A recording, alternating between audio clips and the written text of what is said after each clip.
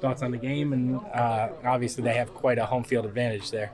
Yeah, I mean, great team. I think they have like the most amount of wins in like one score.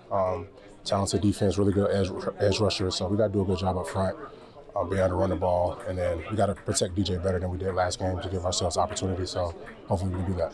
How do you feel personally, Andrew, going into your first playoff game Sunday? Yeah, I'm excited for it. Right now, I guess it really hasn't hit me yet because I'm just been focusing on studying my film and getting my body right. But I think once I see the atmosphere, it's going to be pretty cool to be in my first playoff game. What's the feeling in the locker room as far as the extra amped up, or is it still the same? Or yeah, I mean, we have a pretty young team. A lot of guys haven't been here before, but we have some vets, people that's played in big games, and our coaches have obviously coached in big games. So we understand that it doesn't change how you play the game. So at the end of the day, you just have to execute your block or execute your assignment, and that makes all the difference. You guys have seemed pretty loose all week. It seems like you stayed on routine as much as possible. How much has Coach Dable instilled that in you, that not to treat it bigger than what it is? Yeah, I mean, it starts from the top down, and he does a good job of allowing us to know that it's just a game. Obviously, it's a lot more at stake, but you have to play well, and that's what we've been practicing each week just to get better for this moment right here.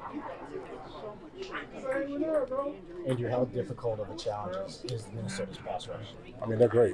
Both their pass rushers on the edge are really good, and just not just those guys. The guys on the inside can rush well, and they do a good job with their scheme too. With corner cats, I know Patrick Peterson got a sack last game.